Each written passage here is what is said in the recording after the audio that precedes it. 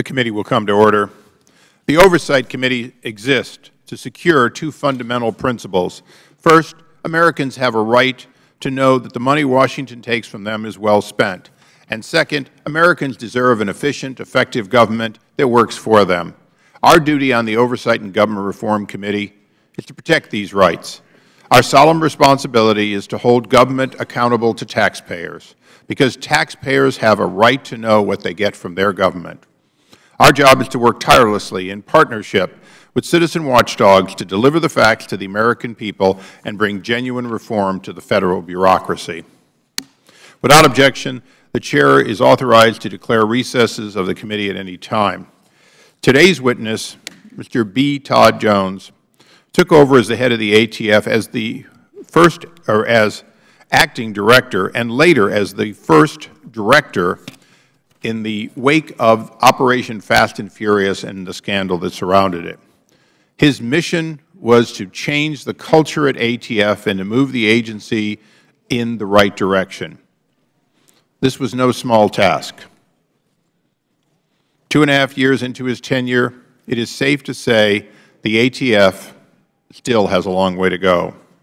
Just over a year ago in Milwaukee, the Milwaukee Journal-Sentinel reported on Operation Fearless, an undercover storefront operation conducted by the Alcohol, Tobacco, and Firearms in Milwaukee, Wisconsin during the director's tenure.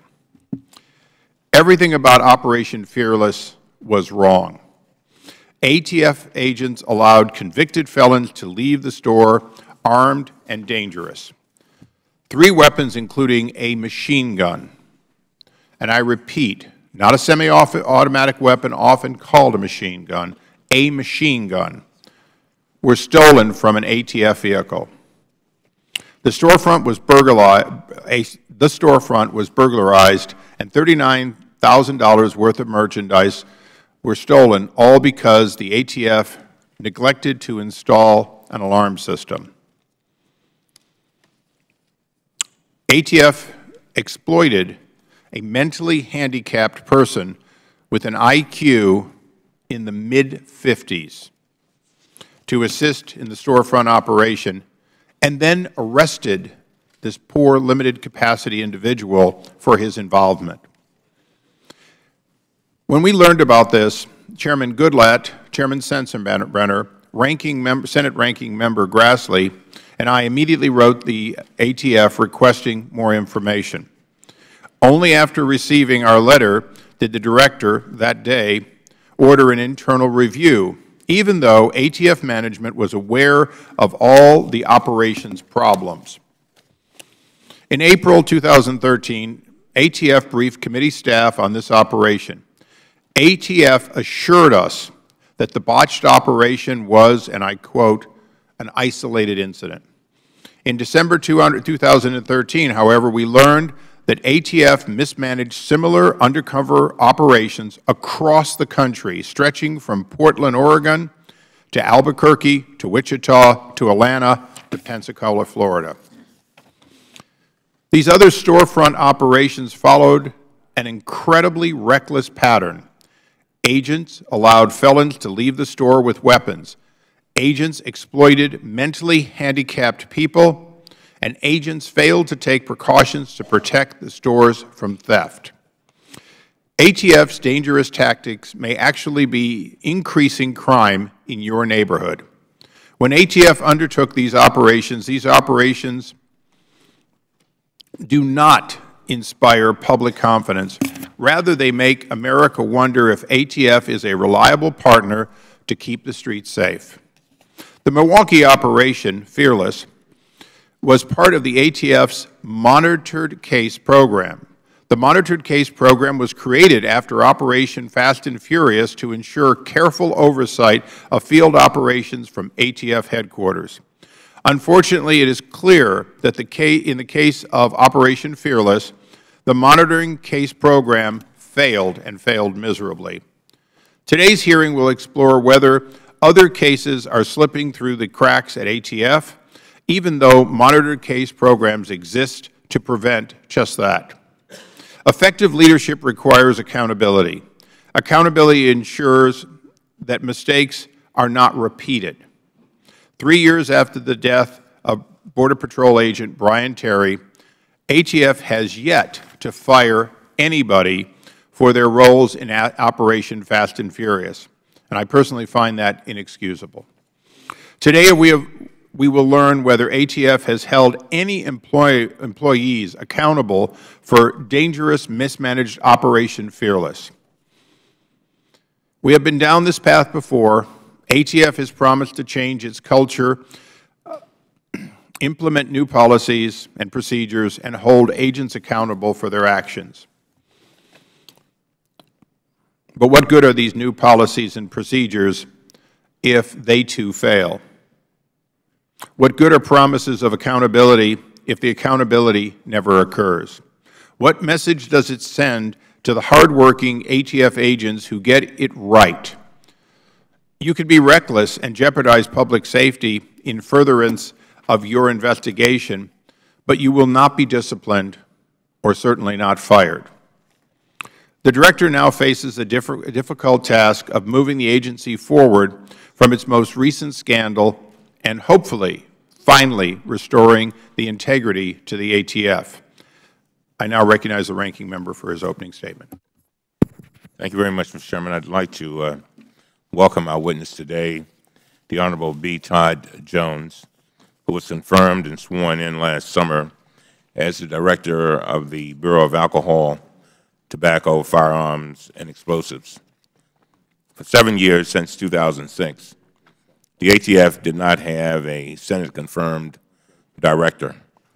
So I welcome Director Jones's confirmation, and I know he has been extremely busy addressing many of the Bureau's problems and challenges that he inherited.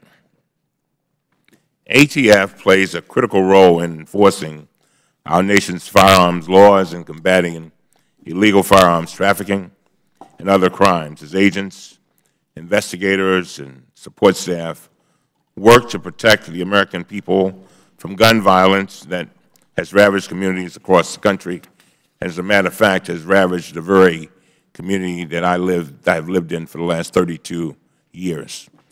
ATF personnel played key roles in responding to the Navy Yard shootings, the Boston Marathon bombings, the Sandy Hook tragedy, and the Aurora movie theater attack. In the words of Chairman Issa, I want to thank all of those ATF agents publicly right now who get it right. Given the inherent dangers associated with conducting operations that target violent criminal organizations, the ATF must take on a certain degree of risk. Our hearing today should focus on ensuring that the Bureau properly manages this risk while protecting the safety of its personnel and especially the surrounding community. Today we will hear about one type of operation, the Undercover Storefront. The ATF officials explained that the Bureau has used this investigative technique successfully over many years by working deep inside communities that are being terrorized by violent gangs and drug cartels. ATF agents contend that they have been able to make a significant difference for the residents of these various neighborhoods. And I'm hoping that during his testimony this morning, the Director will explain to us exactly what is so special about these types of programs and why are they required to get to certain types of problems. Over the last year, however, there have been numerous allegations involving storefront operations in several cities. In January of 2013, the Milwaukee Journal-Sentinel reported that an undercover storefront operation in Milwaukee purchased weapons at above market prices, including weapons that were recently purchased at retail outlets. It also reported that 3 ATF-issued firearms were stolen from the trunk of an agent's vehicle, including an automatic weapon that was never recovered. Also reported that some defendants were incorrectly identified and charged, and that the operation netted primarily low-level individuals on firearms and drug charges. Last December, the Journal-Sentinel highlighted additional allegations in 5 cities: Albuquerque, Atlanta, Pensacola, Portland, and Wichita. According to these reports, some of these operations allegedly targeted individuals with mental disabilities. One operation was located near a school, and some others allowed felons to leave the premises with firearms they brought into the store. I understand that as soon as these press reports came out, the then acting director, Jones, ordered the Bureau's Office of Professional Responsibility and Security Operations to fully investigate these allegations. Last March, this office issued a detailed report and found many deficiencies with these operations. According to the report, and I quote, "These deficiencies caused a loss of property, created risks to the public and officer safety, and led to the improper arrest of 4 individuals," end of quote. The report found that the, and I quote, "absence of comprehensive written guidelines and best practices for the operation of an undercover storefront was a contributing factor in many of the deficiencies in Operation Fearless," end of quote. It also found that the primary cause for deficiencies not being identified and corrected was the failure of the case agent and the first-line supervisors to report those problems. I'm hopeful that Director Jones will address the issue of accountability and the issue of people reporting up. We found in Fast and Furious there were some issues with that. And so the question becomes, has that been corrected? In response to these findings, Director Jones and ATF prepared a comprehensive manual incorporating lessons learned from the Milwaukee operation and best practices from many other successful storefronts. The Bureau also will require personal briefings between agents and ATF headquarters, as well as on-site inspections of the storefronts. As I close, I hope that the committee will hear more today about ATF's responses to these serious allegations, the reforms ATF has implemented, and additional measures ATF can take to enhance safety in high-risk operations. ATF certainly has had its share of problems over the years. Our focus today should be on ensuring that the agency continues its path towards reform. I understand that the Department of Justice Inspector General is also investigating the Milwaukee operation, and I hope we can obtain the results of that review soon as well. Finally, Mr. Chairman, I ask unanimous consent to place into the record a letter sent to the committee yesterday from the Federal Law Enforcement Officers Association. Without objection, so ordered. Mr. Chairman. Yield back. Gentleman yields back. Members may have 7 days in which to submit opening statements for the record. I now ask unanimous consent that the letter sent yesterday to ATF by Brian Terry's family be placed in the record. Without objection, so ordered, and I would ask that that Mr. Jones also be provided with one if he doesn't already have it. For what purposes the gentleman seeks unanimous consent? Mr. Chairman, just a unanimous consent, personal privilege. Just Gentleman's recognized. 1 second. I want to introduce a very, very special guest, somebody you've read about in the history books, who's my guest today. Gentleman sitting back here is Joe Kittinger, who held the record, a man jumping from space. He's had almost every honor you can imagine and recognized nationally and internationally, part of the National Aviation Hall of Fame. Here, Joe and his wife, Sherry. Joe, raise your hand so everybody can see you, and thank you for being with us today. I thank the gentleman. We now welcome our witness. The Honorable B. Todd Jones is the director, the first full director of the Bureau of Alcohol, Tobacco, and Firearms and Explosives. Pursuant to the committee rules, I ask that the witness please rise and take the oath. Do you solemnly swear or affirm the testimony you are about to give will be the truth, the whole truth, and nothing but the truth? Please be seated. Let the record reflect that the witness answered in the affirmative. Mr. Jones, you're a returning witness, so you know the routine. We won't shut off the clock, but hopefully you'll use close to the 5 minutes. The gentleman is recognized. Thank you. Chairman Issa, Ranking Member Cummings, and members of the committee, thank you for the opportunity to appear today. I'm pleased to be here to discuss the progress ATF has made in implementing reform and to discuss our undercover storefront operations. As you all know, ATF's principal mission is to protect our communities from violent criminals who engage in acts of arson, criminally misuse explosives, and illegally possess and use firearms. We accomplish this mission through both the enforcement of the criminal law and the regulation of the firearms and explosives industry. When violent crime shakes our nation, ATF is there to work side by side with our law enforcement partners, providing our specialized skills, tools, and experience. As was mentioned, in the past 2 years alone, ATF has provided crucial support to our federal and local partners in the investigation of the Boston Marathon bombing and the horrific mass shootings in Aurora, Colorado, Newtown, Connecticut, and the Washington Navy Yard. Equally important, though, we work with these partners to address the less visible but no less devastating daily violence that plague our cities and towns, large and small. Across the country, ATF pursues the most violent criminals, particularly those who engage in organized gang violence or illegally supply those gangs with firearms, and a few of these successes are highlighted in the more fulsome written statement that we've submitted. Our agents put their lives on the line on a daily basis.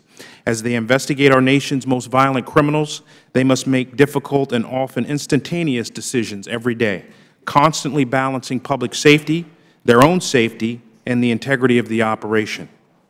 Of all the activities undertaken by ATF agents in the field, none is more risk-laden or potentially more valuable than undercover work. ATF agents working undercover have infiltrated and brought down notorious motorcycle and street gangs, thwarted murder-for-hire plots, and removed thousands of guns from the hands of criminals.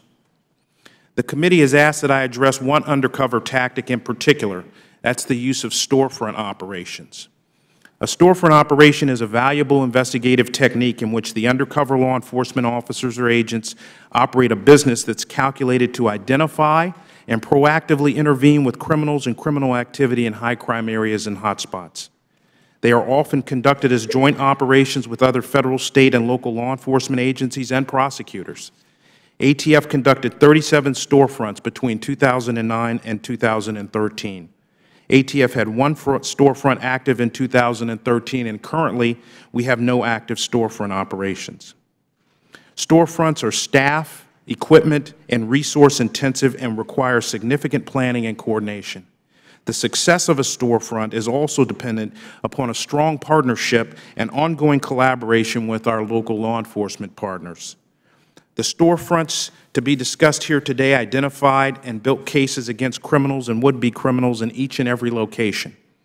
As a result of our storefront operations in Albuquerque, Atlanta, Milwaukee, Pensacola, Portland, and Wichita, over 250 defendants have been convicted and over 1,300 firearms recovered.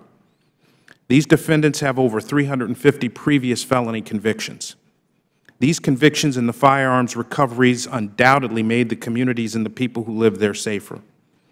I acknowledge, Mr. Chairman and members of the committee, that there were deficiencies in our execution and management of some past activities in certain storefronts, but I want to assure you that public safety is the utmost important to me and our current team at ATF.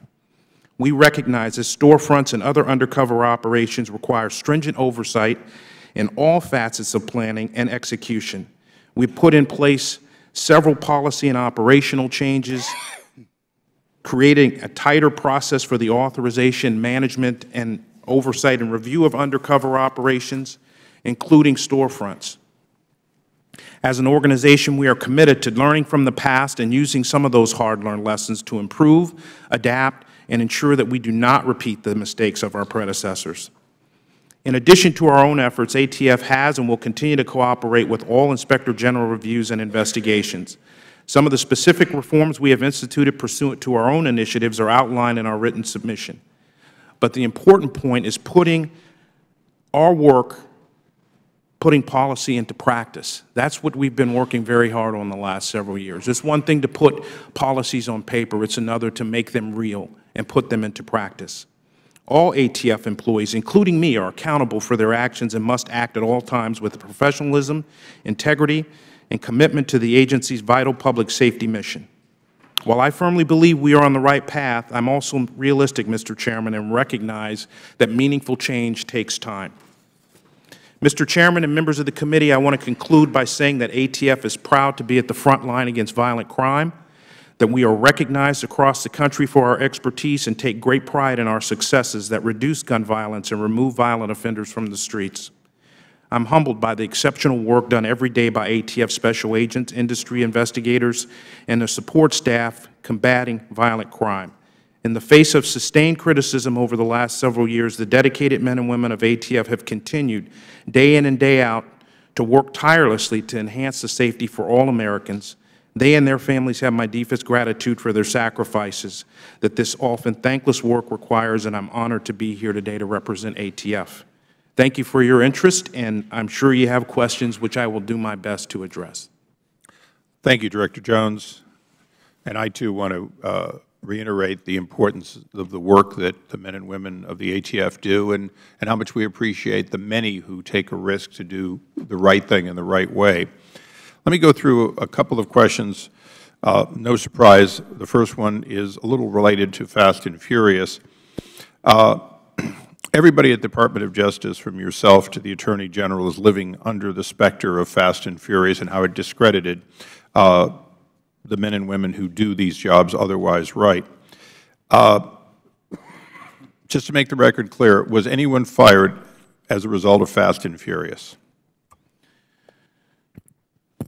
Mr. Chairman, I can say publicly in this forum that everyone involved at ATF and the chain of command has either been disciplined or is no longer with the agency. Okay, but the answer of fired is no. Is that correct? It's a yes or no. It really is, Todd. As a result of the Inspector General's report, the answer is no. Okay, so no one was fired. Some chose to retire. But let's go to a particular individual of interest, William Newell. The IG recommended he be removed, but in a settlement, we have learned that he was demoted from SES to GS-13. Did you approve that settlement? Mr. Chairman, we have provided in great detail to the committee in a confidential document the processes that we followed internally following the release of the IG's report. It outlines with some particularity all of the individuals that were identified in that report and the actions taken. I am not at liberty in this public forum to get into detail, but Director, you're here pursuant to a subpoena specifically because Congress does not afford you that choice on the Privacy Act by the statute itself. But more importantly, we know what occurred. My question simply was one that you can answer. It has nothing to do with privacy. Did you make that decision?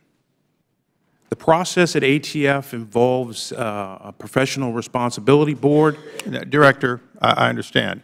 I'm only asking, did you influence or have an input into that call of his not being fired, his continuing to draw a paycheck and eventually retire at his high pay as an SES? I did not. You did not. Did your number two have that input? The process involves the Bureau deciding official, and the ultimate decision maker is a deputy director with appeal to me should the employee not be satisfied when it comes to the employee was satisfied and the number two made the call. Is that fair to say for the public record? That's fair to say. Okay. Similarly, the Professional Review Board proposed that Hope McAllister receive a 14-day suspension, which I consider pretty minor. This was reduced to a letter of reprimand. Would that also have gone through your deputy? Again, Mr. Chair, the process is pretty well delineated in terms of the rights of the employees to grieve and the ultimate decision being made, with my involvement with the senior executive service being a little different than anyone who is not a member of the SCS ranks. Okay, the Professional Review Board proposed that David Voigt be demoted to a non-supervisorial special agent position. In settlement, he was demoted. Again, that would have been the same process you're alluding to. There is a process, and it was followed. Okay, so McAllister, Vogt, and Newell. None of them were fired. All of them received certainly less than what the American people would expect. Let me move on.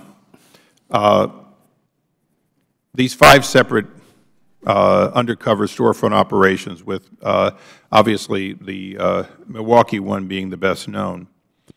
At this point, I'm going to ask unanimous consent that the letter dated December 12, 2013, from an organization, nonprofit, called ARC, for people with intellectual and development disabilities, addressed to the Attorney General, be placed in the record along with excerpts from their website. Without objection, so ordered. I'm going to read to you something, Director Jones, from that letter, in which, to Attorney General Holder, they say, besides that it's appalling and unfortunate in other terms, they say, speaking of the intellectually disabled, people with low IQs, they typically have limited, if any, understanding about their involvement in a crime or consequences of being involved in a crime, with few options for or opportunities to build safe relationships. Their strong need to be accepted by peers in their own communities can create a unique vulnerability that people without IDD do not experience. Have you become familiar with the effects that agents can have by buddying up to people with IQs in their 50s as a result of these operations? Well, I think it's important to point out that we do not target the developmentally disabled. When we run an undercover operation, we have very limited control over who comes in the door. I can tell you that my review of the circumstances, and I have met with ARC and talked to them about the concerns with enhanced training, but all of these issues that have been identified in the media with respect to developmentally disabled individuals being targeted are the result of defense pleadings during a process. I'm a former prosecutor, and oftentimes in investigations, the criminal investigators have no idea what the individual's intellectual capacity is. Yeah, but your agents worked with people, including at least one individual that had to be tutored through to understand what a machine gun was so that they could send him out to go buy one so they could then arrest him. Now, Director, we've had a good relationship. You've got a big job. But I'm going to ask you one closing question. Are you actually telling us that it's just an accident that your people managed to find people with extremely low IQs? These are people who are barely functional, who clearly demonstrate their special needs and limitations. Very, very limited people. In the 80s and 70s, you might say, well, he's just not the brightest bulb. In the 50s and 60s, these are people severely handicapped who just want to buddy up, who really exhibit a type of behavior that most people in America are somewhat familiar with, even if it doesn't enter their lives. You're saying that your agents don't look for these people that are so vulnerable that they can just buddy up and get them to do these things? Are you saying that under oath here today? No, I'm not saying that. So your agents do target people with low IQs because they're susceptible, exactly as this letter says, to the kind of influence. And what's most appalling to us is after they use these people, often in dangerous positions, they then in many cases arrested the same people that they had put in and talked through doing these crimes. Is that correct? No, that's not correct, Mr. Chair. Well, that's what Milwaukee Sentinel says, and it's what the evidence seems to show. I'm going to let all of us continue on, and hopefully I'll come back to you. Mr. Cummings. Thank you very much, Mr. Chairman. Just picking up where the Chairman left off, we had admitted into evidence to the record a little earlier this letter from the Federal Law Enforcement Officers Association, Jay Adler, the national president. When I was reading this morning, there's a paragraph that kind of struck me because I, too, am very sensitive to what the Chairman just asked about people with low IQs and having my own experience in my own family. So it's very sensitive for me. But this is what Mr. Adler said, and I was just wondering whether you agree with this. In this letter, he said, it has been alleged that ATF targeted and exploited the mentally incapacitated to facilitate storefront connections to prospective criminals. That is beyond absurd, and no one in the field administers impromptu Jeopardy-style quizzes to assess the IQ of prospective criminal element. Prisons are occupied by criminals with IQs ranging from moron to genius. And anyone experienced in law enforcement will tell you that the former is the most difficult to use as a cooperator. Furthermore, criminal element don't provide their Myers-Briggs assessments to law enforcement, and agents are left with making a variety of critical assessments of those they are dealing with in real time, including threat levels and safety issues. Nonetheless, neither ATF nor any federal law enforcement component is in the practice of exploiting mentally incapacitated individuals. I didn't say that. Mr. Adler, the national president, said that. Do you agree with that, Mr. Jones, or do you have any issue with what he said there? Well, thank you for the opportunity to further explain some of the things that the chair was talking about. We do not target developmentally disabled or mentally challenged individuals. We target criminal behavior. And when you're running an undercover storefront operation with all of the bells and whistles to make sure that you can maintain the integrity of the operation, you have all kinds of individuals walking into the door. You have no idea. I think it's interesting to note that the media reports about this targeting of individuals really is based primarily on defense motions that were filed and the culling of the public record, and there's no awareness by the special agents at that time. All of these individuals were brought to trial, and then all of them raised claims in the context of sentencing advocacy about their intellectual capacity. That's not unusual. I've been a defense lawyer too. But that's after the fact, after someone's pled guilty. None of them have claimed that they were incompetent to stand trial. That's not to excuse the sensitivity involved and the enhanced training that may be involved, not only with the developmentally disabled, but people with mental illness. There was an article today in the New York Times that talked about the challenges law enforcement, state, federal, and local, and particularly with ATF doing the violent crime kind of operations where we're having interactions with people on the street, much like state and local law enforcement officials. And it is a huge challenge for individuals who are in a law enforcement capacity to make determinations about someone's mental illness or their mental capacity. Director General, I'd like to ask you about the specific actions you took when you became aware of these allegations. When the Milwaukee Journal-Sentinel published its first story in January 2013, you directed ATF Office of Professional Responsibility and Security Operations to conduct an investigation. Is that right? That's correct. I gave them 30 days. Now, had you known about it before then? I had two indicators before that. One was some indication that a storefront in the St. Paul Field Division had been burglarized. This storefront closed down in September, and it had been burglarized. So I do have recollection about seeing the storefront being burglarized. I also had an indicator that in the reports about the stolen weapons, but that was the extent of the red flags that were going off. I think the third thing was when we did see that there were landlord-tenant issues, in part flagged in the Milwaukee Journal-Sentinel about how we left the storefront.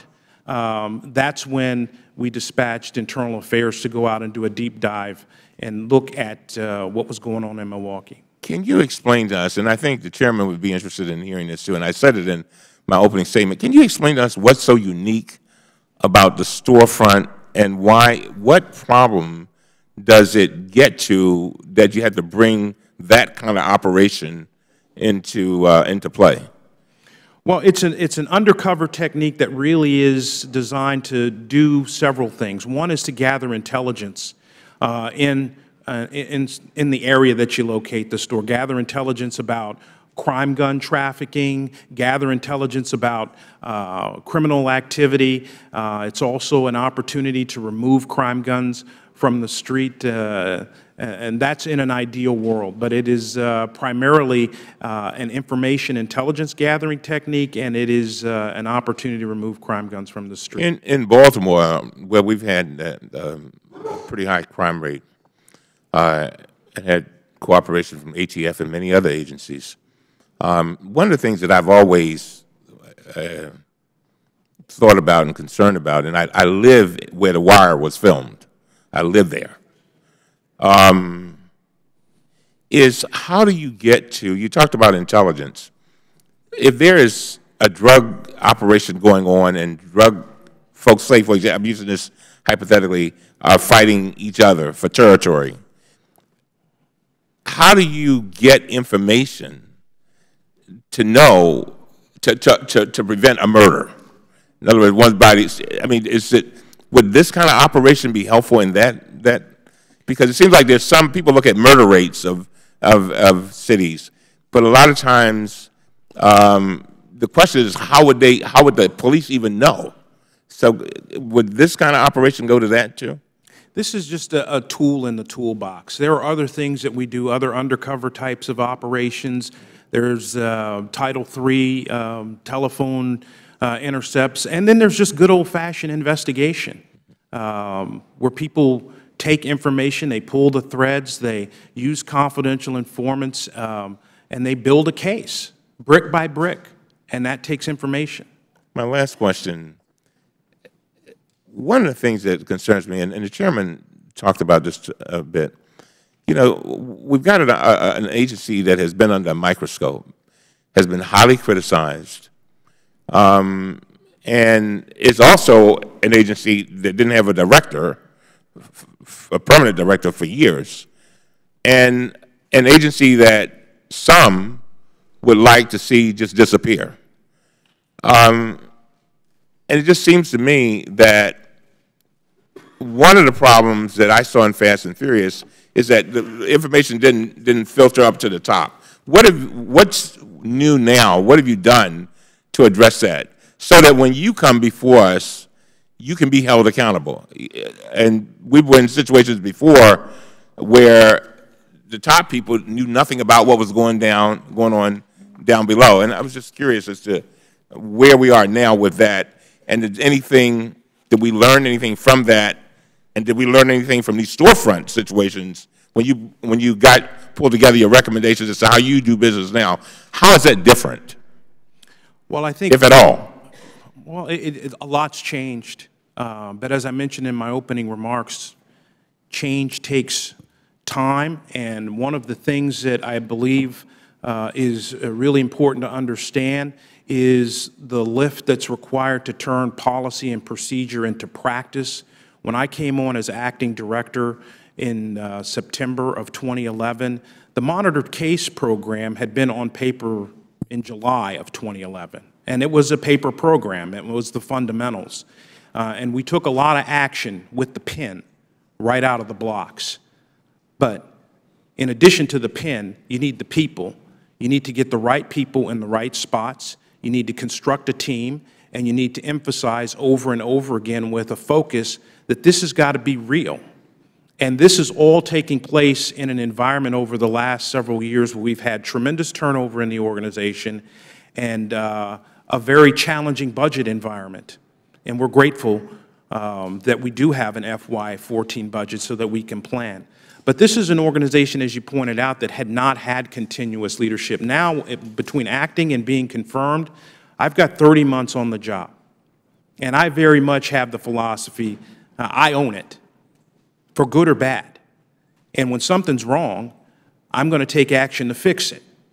But those remedial steps don't always happen overnight. So we've been working very hard with our team to make sure we're learning from mistakes, that some of the systemic challenges that were pointed out in the OIG Fast and Furious report are fixed and they stick. Thank you very much, Mr. Chairman. Thank you. We now recognize the gentleman from Ohio. Thank you, Mr. Chairman. Mr. Jones, are you familiar with the name Catherine Engelbrecht? I think that is an individual who, yes. Okay. And you're familiar with the fact that she testified in front of this committee 8 weeks ago, and her testimony under oath was that in 16 years of operating her business, the only interaction she'd had with the federal government was filing her annual tax return. She files for tax-exempt status for 2 organizations she was involved in creating, True the Vote and King Street Patriots, and then gets all kind of interaction with the federal government. OSHA visits her place of business. Never happened in her first 16 years, but then OSHA visits her place of business twice. The IRS audits both her personal and business records for 2 years. The FBI pays her 6 visits, 2 in person, 4 on the phone, and another organization, your organization, pays her 2 visits as well. I sent you a letter 6 weeks ago asking for documents relating to the visits ATF made to Ms. Engelbrecht's place of business, and you've yet to respond to us. Is there a reason why you can't get us those documents?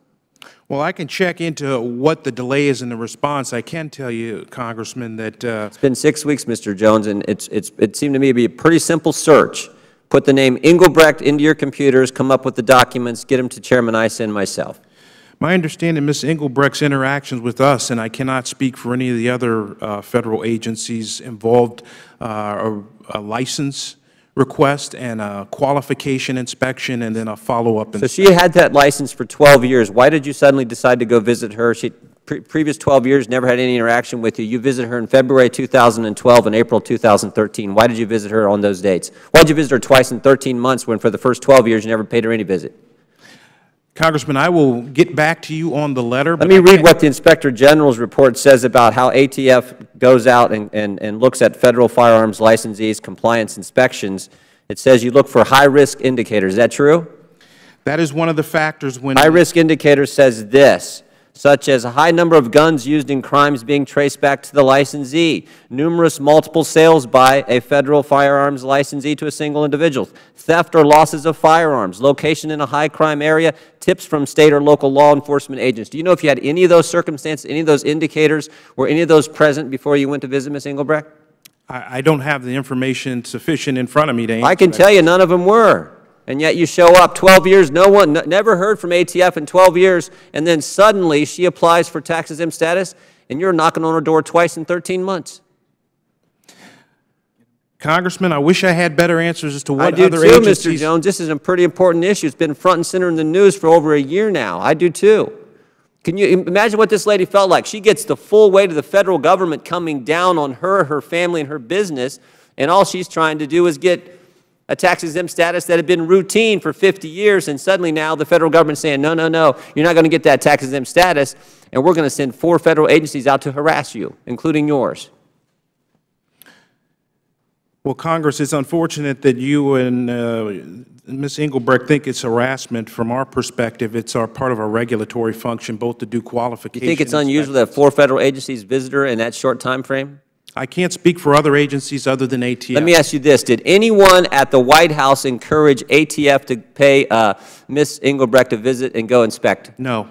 Did any other Federal agency talk to you or anyone at ATF and encourage you to inspect and visit Ms. Engelbrecht? No. Did any member of Congress contact you or anyone at ATF and encourage you to go out and visit and inspect Ms. Engelbrecht's Federal firearms license? Not to my knowledge.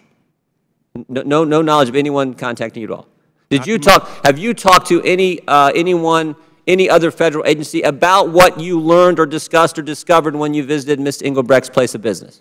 Not to my knowledge. What did you discover when you visited there in February of 2012 and April of 2013? It's a qualification inspection. I have no idea based on what I have. Was there any citations, any problems, any fines, anything that you discovered? I don't know.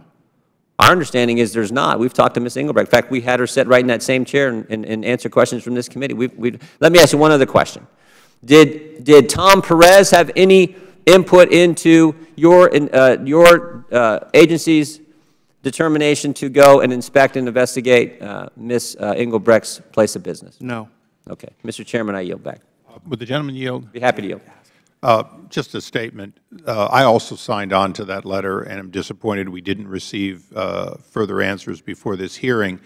I will say that in light of the deliberate and verified targeting of conservative groups by Lois Lerner and the IRS, we cannot take coincidence, things which occur which appear to be linked to somebody's application as a conservative for an IRS application. There were leaks out of the IRS of names of contributors, including a constituent of the ranking member, that were damaging and appeared to be deliberate.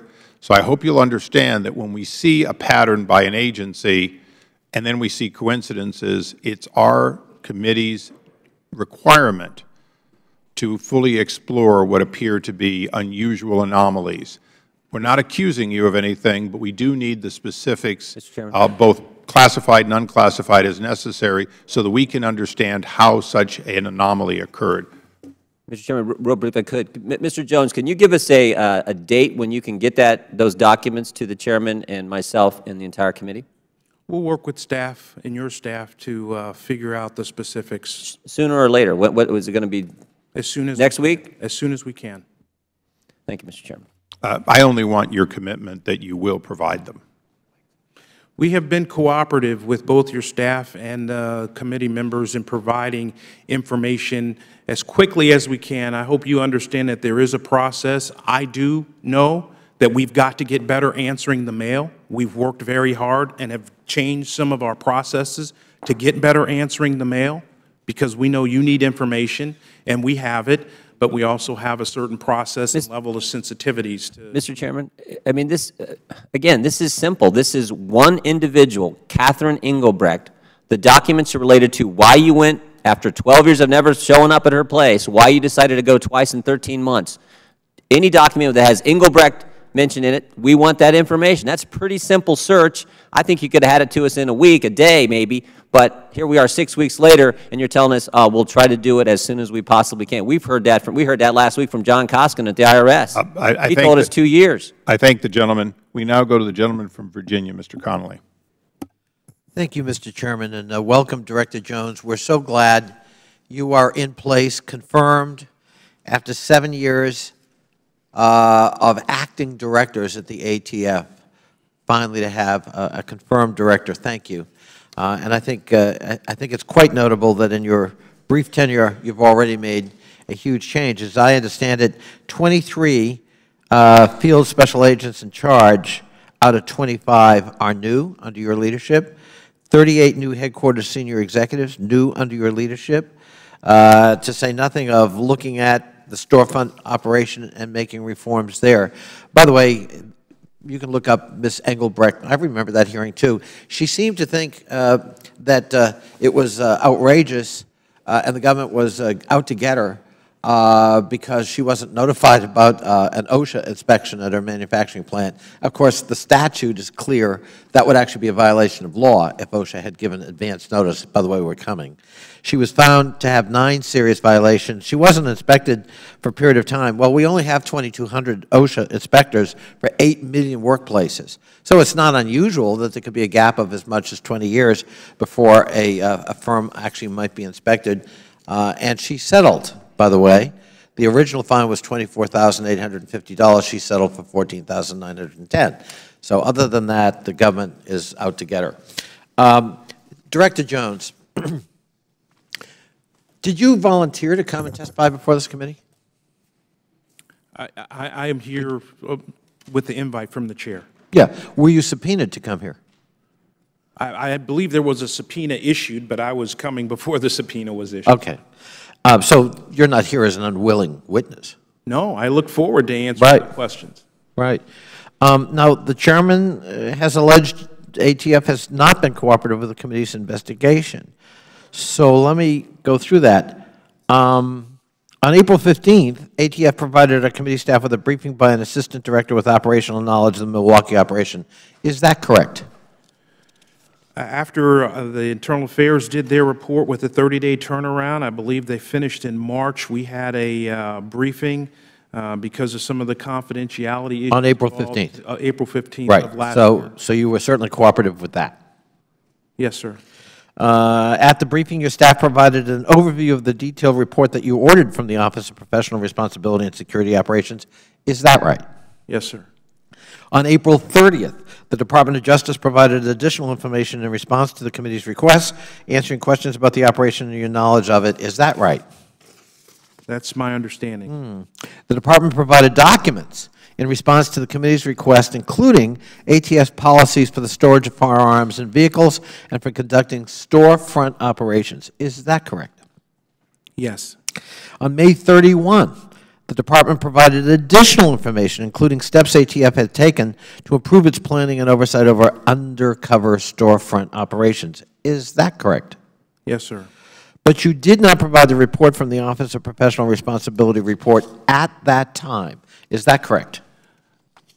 I believe that that's correct, although it has been provided Don't jump ahead of me. At that time, you did not provide it. That's correct. And the reason you didn't provide it was? We were fixing things. And you were in the middle of a criminal investigation, potentially. Yes, we were. And you didn't want to compromise that criminal investigation. That would be a bad thing. In the outlandish risk that somebody in this committee might leak it or use it. Once we produce information that could compromise a criminal investigation. There's always sensitivity when we have parallel investigations and requests outstanding from Congress, from the Inspector General, and there are active criminal investigations. That report has now been provided to the committee. Is that correct? With some redactions, yes, sir. On March 19th, the chairman issued the subpoena. In his letter to you, he accused you of, and I quote, a complete lack of cooperation with the committee's investigation. He stated, and I quote, not once have you or your staff responded to any of these letters or produced even a single document. Is that an accurate statement of your relationship with this committee? I would hope that our relationship is appropriate and professional and that the information that we provide is done in a timely manner. But the fact is, Director Jones, you and your staff have made yourself available to this committee, and you have produced documents, including the one we were just talking about. Is that not correct? Yes, sir. So it's not accurate to say you have not produced a single document or that you've been completely uncooperative with this investigation. Or is it? That's not accurate, sir. I thank you, and I thank you for your service, Director Jones, and we wish you all success.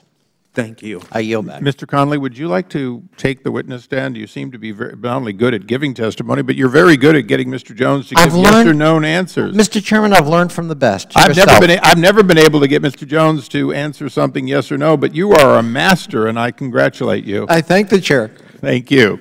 We now go to the gentleman from Utah, Mr. Chaffetz. Thank the Chairman and Director. Thank you for being here. Congratulations on being appointed and confirmed. We need you in this position. Wish you nothing but the best. Thank you. And we want to thank the men and women who serve on the front lines, very difficult situations, dealing with some nefarious characters, and God bless them for the work that they do. I would like to ask unanimous consent to enter into the record Office of Professional Responsibility and Security Operations, a report on Operation Fearless, dated March 21st, 2013. Simply the executive summary in pages 14 and 15. Without objection, so ordered. Thank you. Director, is it safe to say that the report, or that the analysis, the takeaway from Fast and Furious, that it was fatally flawed, disastrous? How would you characterize what happened at Fast and Furious? In just a word or two. Fast and Furious. Yeah. That's why I'm here. It was a lack of oversight, and it was a leadership failure. Tell me then, as you look at what happened on this Operation Fearless, how would you characterize it? It was on a smaller scale because there's no comparison between Fast and Furious and what happened in Fearless, and I'm not excusing the things that are in our internal affairs report, and we have taken remedial action to fix those things like we have every time we've identified. But it was flawed as well, too, correct?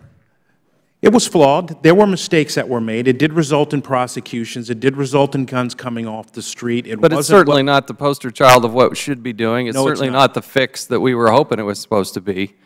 Nope, that operation had its flaws. Would the gentleman yield? Didn't it also result in a machine gun going on the street that's never been found? Yes or no would be good, like Mr. Connolly. Context is important too, Mr. Chair. And I think it's important to note that the agent's vehicle was broken into between noon and 3 o'clock, and the safe was broken into, so it was unfortunate. And there were weapons lost, and there were some recovered, and there are some weapons that are still out there. So, thank you. Do you recall when Bernard, otherwise known as B.J. Zaper, was appointed as the special agent in charge of the Phoenix office? I believe Mr. Zaper last year I believe, moved to the Phoenix office. He was the Deputy Assistant Director of the Central, but he moved to be Special Agent in charge of the Phoenix Field Division. And what I find curious about that, Director, is here we have the Phoenix office, probably the highest profile, on the heels of Fast and Furious, and yet this same person was in charge of an office that was executing on Operation Fearless. So here you have an internal report dated March 21st, 16 fundamental deficiencies. And you take the person who's in charge of one of those offices and you put him in charge of Phoenix. Well, Congressman, unlike Fast and Furious, there was very poor communications going on between the SAC in St. Paul and what was happening in Milwaukee. Whereas in Fast and Furious... But you took Mr. Milanowski, who supervised the Milwaukee office, and you put him in Phoenix as well. I sure did. Why do you do that? If this thing is so flawed, you agreed that it was flawed. Which operation? And we're concerned, Operation Fearless. You took the people who were overseeing the Milwaukee operation, the SAC, and then the person who's in charge of the Milwaukee office, and they get to go to Phoenix, where you have the most, you got to clean that place up. I don't understand how we take two people responsible for that and put them in charge of Phoenix. I don't see the accountability. I don't see anybody getting fired. I mean, we're taking mentally handicapped people and putting tattoos on their necks. We got missing weapons. We have locations that are opening in proximities to schools in violation of the law. We have stolen agent weapons. We have an agent whose personal contact information is left in one of these offices. I mean, we're enticing people across state lines to engage in prostitution type things. I mean, the allegations on this just, I mean, I could go on for 10 minutes listing them out. Well, where is the accountability? You've aggregated a lot of information without really the opportunity to talk about some of those things in specifics. I can tell you that the individuals that were in the St. Paul Field Division and the movements that were made for very good reasons based on their records of performance, and that's not to excuse the mistakes made in Fearless. You don't have anybody more qualified than Mr. Zaper and Mr. Milanowski to oversee probably the most critical office on the heels of Fast and Furious after you have an internal report dated March 21st with 16 deficiencies listed out. You don't have anybody better than that to go down and run that office. There is solid leadership in the Phoenix Field Division and a lot of oversight down there. So you have full and total confidence in Mr. Zaper and Milanowski? I do. Thank you. Director, you said context was important. Would you let everyone understand what the gentleman asked you about or inferred about the tattoo on this severely disabled person? Well, if you're talking about Operation Kraken in Portland, Oregon, I think it's important to note that the issues with respect to competency did not arise until the case morphed into litigation mode and defense counsel brought up the issue of intellectual capacity. I think with respect to the tattoo, that was a mistake, and I've seen... But context is important. Just tell the story so everyone on the dais, because not everyone knows, and certainly the public doesn't know, of what the agents did and what the judge did. Well, there was an individual, as I understand it, in Operation Kraken that on their own volition got a tattoo that was the logo for the Storefront store and subsequently was reimbursed by the Storefront in the Undercover mode. That's my understanding. The judge's understanding was that the individual was talked into getting a tattoo, which was then, or basically bought by your agents, and the judge ordered that you pay to have it removed. Isn't that correct? That's correct. Thank you. We now go to the gentlelady from Illinois, Ms. Duckworth. Thank you, Mr. Chairman. Thank you, Director Jones, for being here. I'm going to assume that when you are come across processes and procedures within the agency that are substandard or subpar, that you would be committed to investigating them and perhaps coming up with better procedures. Is that correct? That's correct. So let's talk about our what we've been talking about all day, all morning this morning, with the involvement of persons with developmental and mental disabilities. I am deeply, deeply concerned that this has happened, and I understand your statement that many of these persons are not being recruited by your agents, but in fact are people that they come across in the course of doing their jobs. What training do your agents have with how to deal with persons with developmental disabilities and mental disabilities once they encounter them? Well, that was a topic of discussion with ARC, and that's something that we're looking at. Unfortunately, one of the things that have happened in a poor budget environment is training. Training is not what it should be. And I think not unique to ATF when you talk about developmentally disabled or people with mental illness, that there's not enough training of law enforcement officers to recognize and to deal with in situations of stress or in undercover operations about how to deal and not deal with individuals. It's a very difficult challenge because oftentimes you can't tell on the surface as to whether or not somebody's got issues of that nature. Have you conducted an internal investigation into this issue? On the general issue, no. We've talked internally about developing better training regimen for our folks, particularly in the undercover setting. What about in this particular case of the individuals who were enticed into participating, the case of the individual who had the tattoo, the case of the gentleman with his IQ in the mid-50s? If your IQ is in the mid-50s, it is very clear that you are developmentally disabled. Have you done a formal investigation into those instances?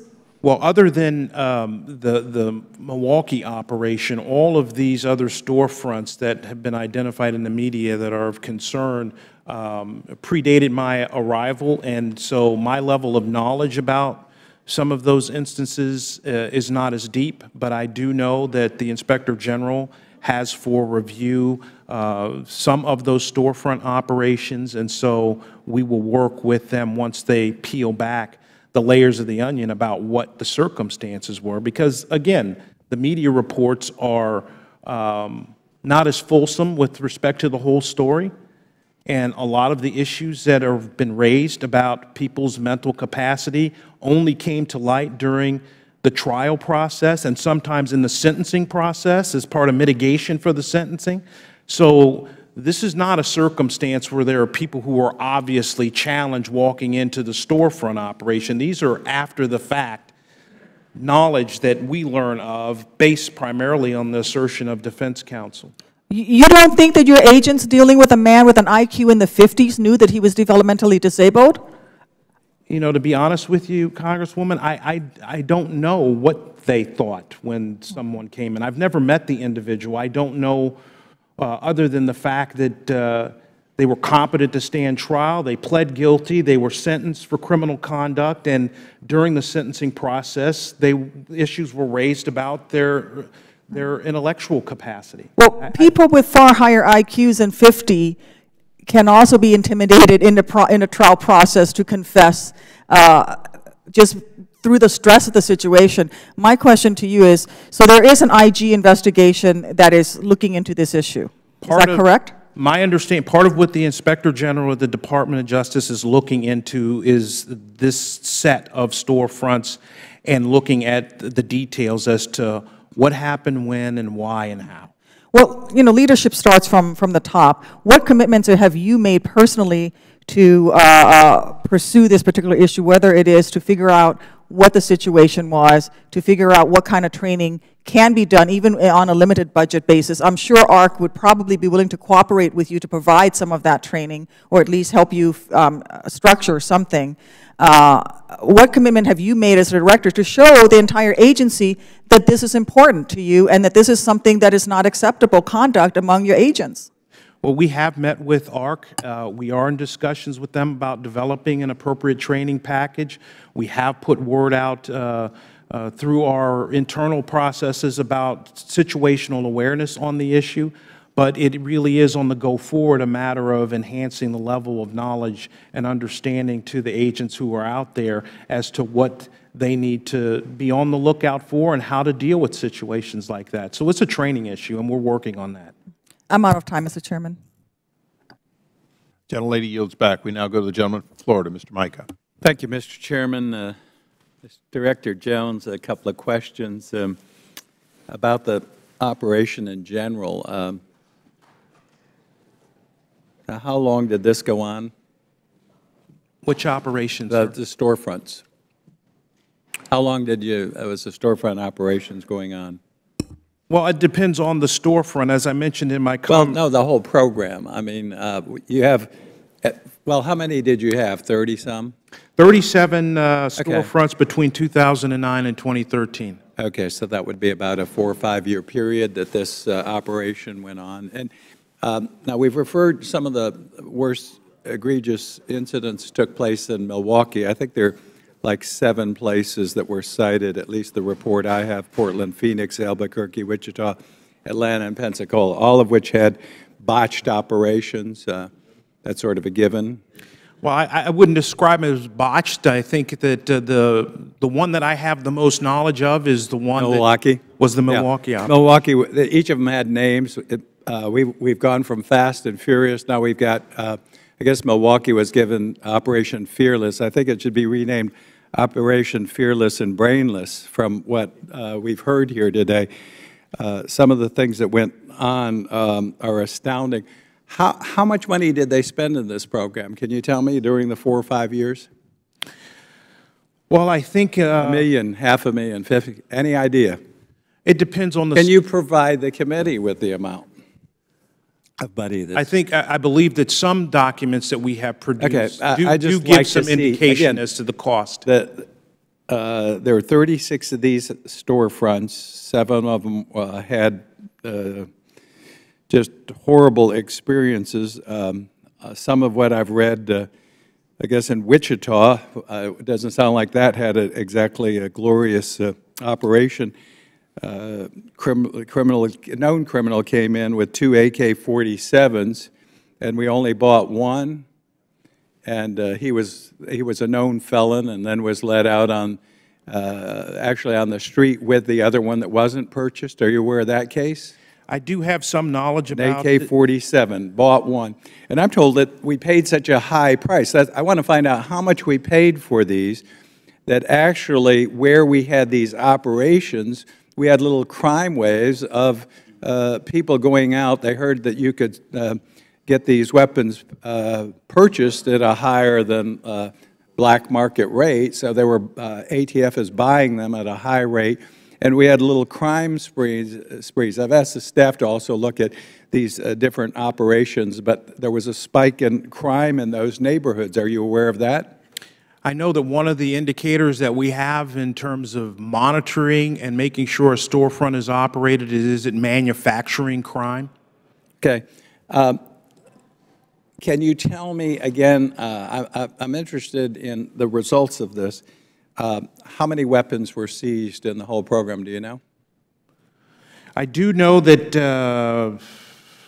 or purchased, I should say, not seized. How many? I think in the 6 operations that are of particular interest to the committee, including Fearless, that there were approximately about 1,300 weapons taken off the street. Okay, so I want to see the cost. Again, I'd like to see for the whole period of time how many weapons, actually what number of weapons. You said there were some indictments. How many indictments and arrests? Well, we can get that specific information back to you, but I would think that would be the first thing you would tell the committee is how many arrests, what the cost was of the operation, how many indictments. Do you know how many indictments we had? well, in the 6 storefronts under discussion, 250 defendants were convicted, over 1,300 firearms were recovered, and the defendants had over 350 prior felonies. So these are oftentimes not first-time offenders. In Milwaukee, there were 16 federal defendants and 10 state defendants, 150 firearms.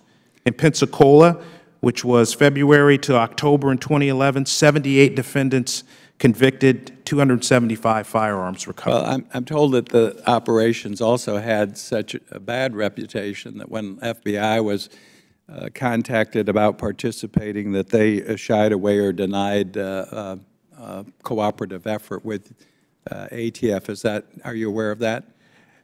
You know, I'm don't have sufficient knowledge to know why that happened. I'm not going to speculate as to what occurred to have our federal law enforcement partners pull out on that. I do know that there were concerns expressed about data deconfliction and certain investigative concerns, but I'm not in a position to explain anything. Well, it sounds like the whole thing went haywire. And again, I'd like to see for the record how much it cost, what the results were for the whole period of time. Yield back. Gentleman yields back. We now go to the gentleman from Massachusetts, Mr. Tierney. Thank you, Mr. Chairman. Director Jones, thank you for being here today, for giving us your perspective as now the director, formerly the acting director, former U.S. attorney and prosecutor as well. I think that's helpful for us on that. I understand that in many of these cases it was local law enforcement that asked the Alcohol, Tobacco and Firearms Agency to set up these undercover storefront operations in their communities. Is that correct? My understanding is that in all of those operations that there was, to varying degrees, local law enforcement involvement. Well, for example, in Milwaukee, both federal and local law enforcement requested the agency's assistance. They wanted to target violent crime and gang crime, and that's what led them to set up that particular store. Is that correct? Yes, sir. You know, I think everybody knows that gun violence is sort of a daily challenge in many of our communities on that. Can you tell us why a local law enforcement agency would make that kind of request?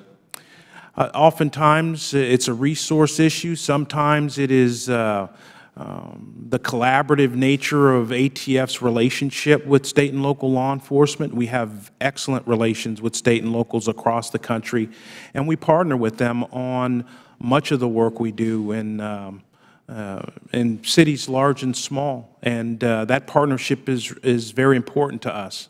In your experience, how severe can the gun problem be in a local community before ATF is requested for its assistance? You know, that varies. Over the last couple of years, we've tried to be more focused in our resources by dedicating resources to those places that are experiencing either in the short or long term higher levels of gun violence.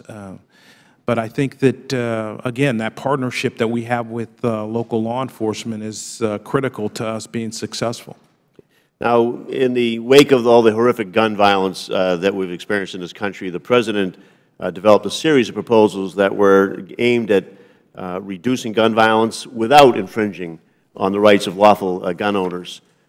They would have purportedly provided law enforcement additional tools to prevent and prosecute gun crimes. Last year, a bipartisan group of Congress, 100 Democrat and Republican members, led by Representative Meehan, Representative Maloney, Representative Riggle, and Ranking Member Cummings, introduced the Gun Trafficking Prevention Act of 2013. Now, that's a bill that would have made firearms trafficking a federal crime for the first time and imposed stronger penalties for straw purchases. Can you explain to us what straw purchases are? Straw purchasing essentially is making a misrepresentation on Form 4473 when you purchase a firearm legally that you are purchasing it for yourself. When in fact you might be purchasing it for a convicted felon or somebody else who's prohibited from owning a gun. Yes, sir. Okay. So that bill would have made those penalties and made them stronger on that. It was supported by law enforcement right around the country. It was based on previous testimony from ATF agents that came before Congress and told us how helpful it would be to finally create a federal offense for firearms trafficking. Do you believe that would have been one useful tool in trying to get at gun violence? As a former prosecutor and as now the director of the law enforcement agency responsible for enforcing the Gun Control Act, having a more fulsome federal firearms trafficking statute would be very helpful in constructing cases and doing investigations. Can you talk a little bit about how the alcohol, tobacco, and firearms mission could be better accomplished by the adoption or strengthening of laws that would help reduce gun violence? Are there other ways that we could be of assistance? Well, I think it, you know, I don't want to step out of my lane because, of course, Congress makes a law. We enforce the law. There's lots of input into it. I can give you the perspective of a former prosecutor and someone now who works with ATF that there are things that could be different. But at the same time, I don't want to get into advocacy mode that's inappropriate. No, I respect that, and I don't want to put you on a position on that. But let me just close by saying we have that Gun Trafficking and Prevention Act of 2013. It is a bipartisan proposal. It has been supported by law enforcement organizations across the country, and perhaps one of our future hearings here, rather than be delving into conspiracy theories, could actually be talking about why that legislation hasn't been brought forward and passed. With that, I yield back my time. I thank the gentleman for yielding back. We now go to the gentleman from Texas, Mr. Fehrenfeld. Thank you, Chairman Issa. Director Jones, thank you for being here. I know that's an uncomfortable seat sometimes for folks. Warm. We may rename it the hot seat. I'm kind of want to get a step back and get a big picture idea here. Can you refresh my memory? What was the stated goal of your storefront operations? Well, it's business calculated to identify and proactively intervene with criminals and criminal activity in high crime areas. All right. So, and you open up these storefronts and you attempt to buy guns back from criminals. Is that one of the? That's a piece of it. Its primary value is intelligence gathering. Oftentimes the storefronts are wired for video and audio. People make admissions. We can identify them. We can run crim histories to see if they're prohibited on some occasions. So it attracts. It's designed to attract a certain criminal element so that we can gather intelligence as to what's happening outside of the storefront. And a normal goal of law enforcement is to move up the chain. You know, rather than getting the petty street criminal, you want to move up the chain to more serious offenses. That's a normal operation for law enforcement, isn't it?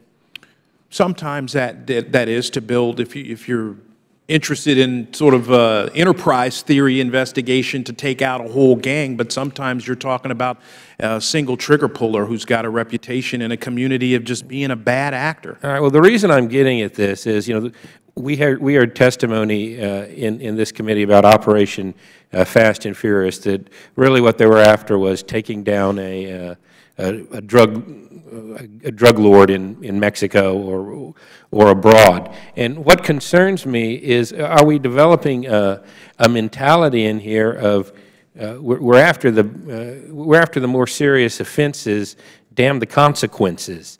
You know, we saw in Fast and Furious we let guns walk across the border with tragic results. We're seeing in this the ATF encouraging people to saw off a shotgun or having to train someone in what an automatic weapon is. Shouldn't we be focused on just getting the job done? And when we start going beyond that, it's like we get in trouble. Well, I think it's important that storefront operations, the ones we're talking about, and the many others that are highly successful, are just a tool in a toolbox that we have. They're not the end-all to be-all. There are other undercover operations. And I remain concerned that, again, it's the Rudy Giuliani theory. We fix the broken windows, the big stuff starts to take care of itself. But, I mean, are we going for big headlines and big busts that may go forward with a political agenda, or can we just get down to the nitty-gritty? But let me, in a speech you said it was time for the ATF to bring our A game, to protect the American people and public from violent crime, and on my watch, that's what we're going to do. Was Operation Fearless your A game? No, it wasn't the A game, and we could do better, and I freely admit that, and we've learned lessons from Fearless. One of the reasons that we dispatched Internal Affairs is to peel back the onion, see what went wrong, validate some of the things that worked, and know what didn't work. I think it's significant to note that we hit the pause button on storefronts until we can get them right. Now, if we can't do them right, we don't do them. If we can't do them right, we don't do them. If they're not cited right, if they're not resourced right, if they're not staffed right, if there isn't an intelligence purpose for it other than to generate numbers, we're not doing them. All right, and let me ask, as we go forward, we've been having trouble, obviously, from the Attorney General in getting fast and furious information. And I just want to say, are you willing to work hard with this committee to to make sure we get to the bottom of these things and they don't happen again? You know, I've read the Fast and Furious OIG report several times, including in the last couple of weeks, and I fully understand some of the systemic issues. That's my challenge. There's ongoing litigation with respect to we just can't let this happen again. I have one other quick question that a constituent wanted me to ask you, and we're getting reports of trouble with imports of 7N6 Russian surplus ammunition, yet we're not seeing anything from your agency about this. Are y'all planning on implementing a new policy on that? Well, I know it's kind of in left field, but yeah, it is kind of left field. Brownsville is wonderful, by the way, but you know, we'll look into that. If you can give us more context. All right, we'll get with you. I'm out of time, so I'll yield back. Thank you. Thank you. Yeah, I'm not smart. The gentlelady from Illinois, Ms. Kelly. Thank you, Director Jones. As we assess the problems in Milwaukee, I'd like to know how this investigative technique has been used in other cities to target violent crime. You stated in your testimony that since 2009, ATF has conducted 37 undercover storefronts.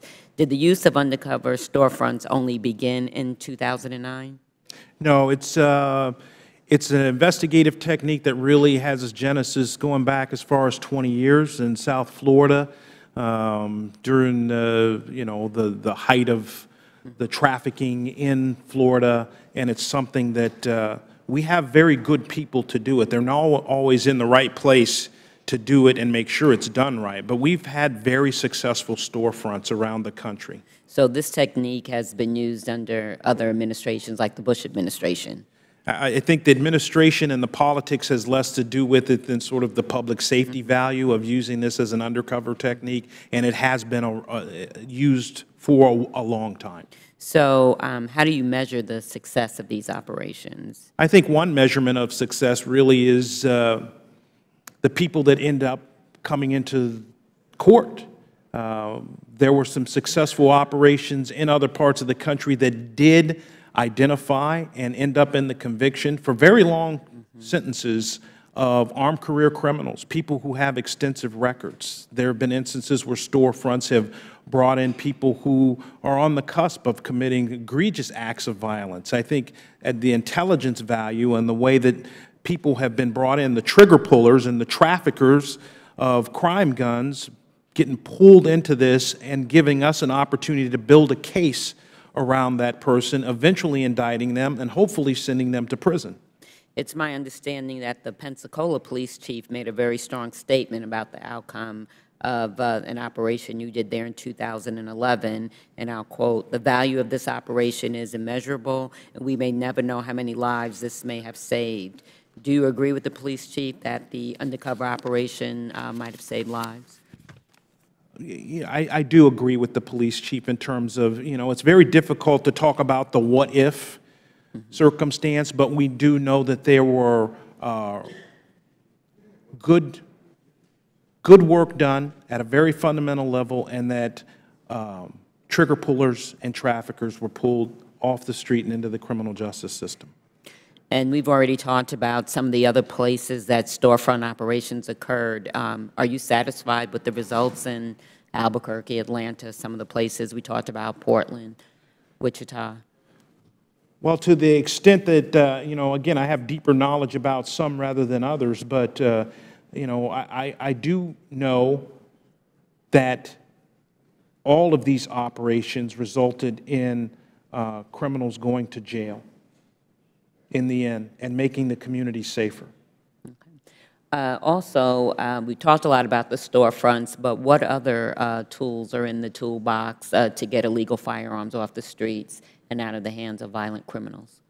Well, one of the things that we're doing, particularly in Chicago, is experimenting, maybe that we are developing firearms trafficking techniques to see the flow in the black market of firearms. Now, the crime gun pool is very deep, and it's quite a challenge, but you know, doing things from the trafficking, the following the gun, identifying FFLs who may be supplying crime guns, identifying individual traffickers in the black market who may be supplying crime guns. And we've worked real hard with folks in the Northern District of Illinois and in the Northern District of Indiana, is studying the firearms trafficking patterns and trying to intervene to cut off, to the extent that we can, the supply, and also make sure that those who are engaged in unlicensed dealing, people who are selling guns on the black market, get our full attention so that we can at least drain a little bit out of the crime gun pool.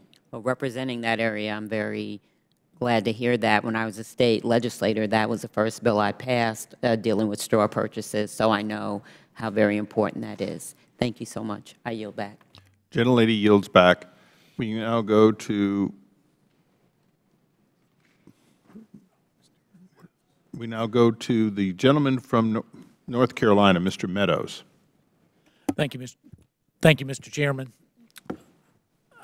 Mr. Jones, I wanted to go ahead and follow up. In your testimony just a few minutes ago, you mentioned that I know that we're highlighting these 6 different storefront operations in your testimony today, but I think to quote you, you said, quote, the other highly successful storefront operations. What are the other highly successful storefront operations? Well, the one that immediately comes to mind is an operation, and I don't want to overstep because some of these are still in the mode, but is... well, according to your testimony, there's no active storefronts right now, so I don't know that we would be putting anybody in jeopardy. No, but once they close down and it goes into prosecution mode, there's still... All right. Well, go ahead. What are the other highly successful? Well, you know, the one that immediately comes to mind, because I just saw a recommendation for an award, is Smoking Guns 2, which is in Miami Gardens in the Southern District of Florida, that was very successful in taking out... So what's successful? How do you define success? Identifying a very deadly armed criminal group that was engaged both in firearms trafficking and drug trafficking in South Florida. All right. Do you have storefront operations in Chicago? We don't have any current storefront operations. Do you have, well, have you had them in Chicago? As I sit here today, I can't definitively say we've never done. I don't think you have, but how about in Los Angeles? Have you had, in the city of Los Angeles, have you had storefront operations? Again, I can't off the top of my head say that we've never had or not had a storefront in Los Angeles. So did you prepare for coming to provide testimony today? Yes, I did. And wouldn't you assume that some of that, out of the 37 storefront operations, that you would be able to figure out which ones you've actually had or haven't had? Well, my focus was on the ones where... I know your focus was, but I'm saying in your testimony it talked about 37, so you say today that you can't tell me whether you had one in Los Angeles, Chicago, or New York. Have you had any storefront operations in any of those 3 cities? Without certainty right here now, I can't say... What is your best guess? I don't like to guess when I'm sitting here under oath. Well, you've got staffers behind you. Do they know if you've had any storefront operations in any of those 3 cities? I don't believe you have, but have you had any? We will find out. Okay. So under what matrix do you decide where to put storefront operations? Primarily by the intelligence needs and the commitment of locals to work with us. It is a tool. So you're saying those 3 cities you might not have had the commitment of locals to work with you? It is a technique that we use on occasion, but it's not the only technique that we use. Okay, the reason why I asked, let me tell you the reason why I asked. Those 3, according to the Center for Disease Control and Prevention, according to their report, are the top 3 cities in terms of gun-related violence, and yet you don't seem to have storefront operations in the very top 3 in our nation in terms of gun-related violence. The President even talks about Chicago, and yet you don't have operations there. Why would that be? Because we're using other types of investigative techniques in those major metropolitan areas where the dynamics on the ground and the opportunities to identify bad guys are a lot different than smaller venues. That's exactly what I thought you would say. So there is not a direct correlation between storefront operations and gun-related violence, is what you're saying. Depending on the venue that you open up, if you pick the right spot, yes. Okay, so there's not a direct, those are the top three. You have no storefront operations, so there's not a direct correlation in terms of selling out of a storefront versus the number of deaths that happen according to gun-related violence. There's no empirical evidence that would suggest that. It is a technique that is... I understand the technique. Is there any empirical evidence to that effect? Because where you're placing these would suggest that there is not. We've placed them all around the country. And again... Why did you not place them in the top 3 gun-related, violent murders, capitals of our country? Why would you not place them there then? If there was a direct correlation, why would you not place them there? Well, you know, one of the things that immediately comes to mind is in those larger urban areas, you've got very difficult deconfliction issues going on because a lot of people are playing in the same territory. And so there's safety risk involved with this type of undercover technique, both in terms of maintaining its integrity, sharing information. That's one of the things that happened. So it's easier, let me make, if the chairman will indulge this last question. Briefly. It's easier for an ATF agent to blend in Wichita, Kansas, than it is in New York City.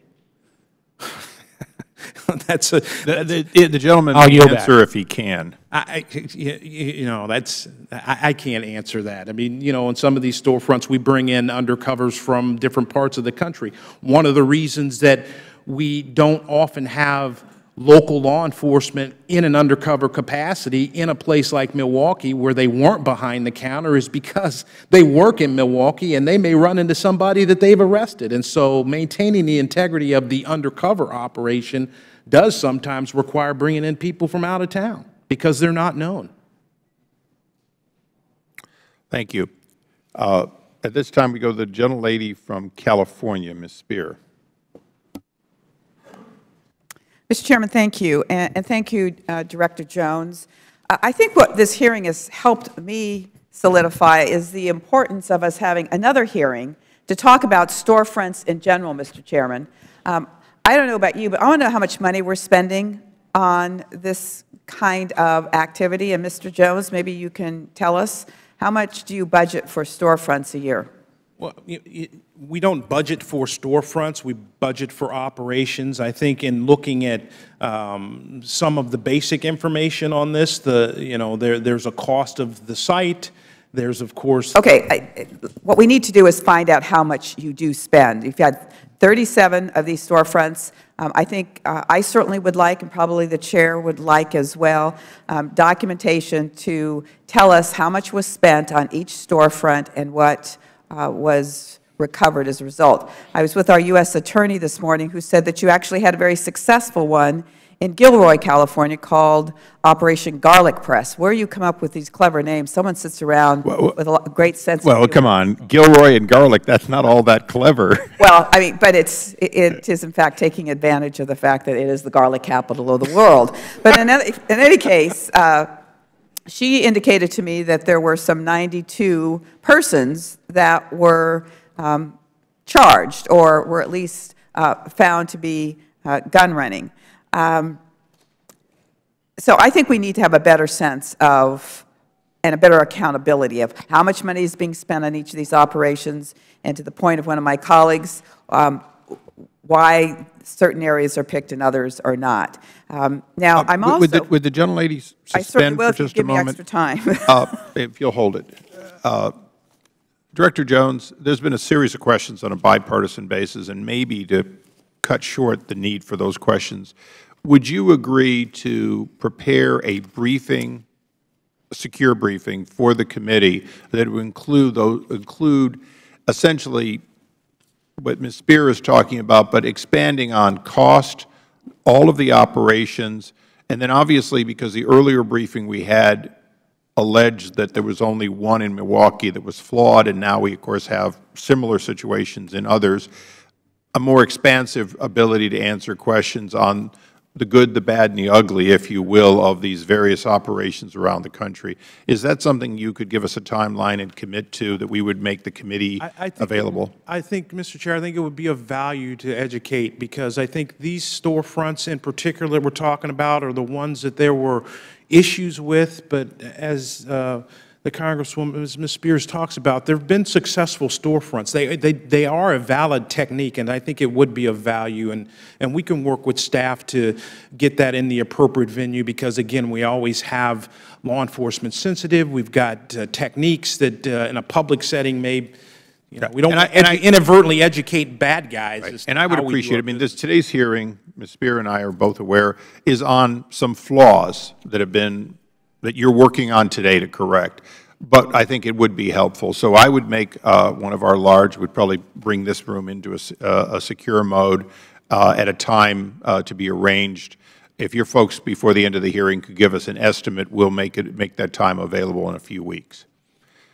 Ms. Spear, thank you for bringing it to, it was time to ask the question, and the gentlelady's time fully continues. Thank you. I also want to alert you to a program called Operation Lipstick, which started in Boston.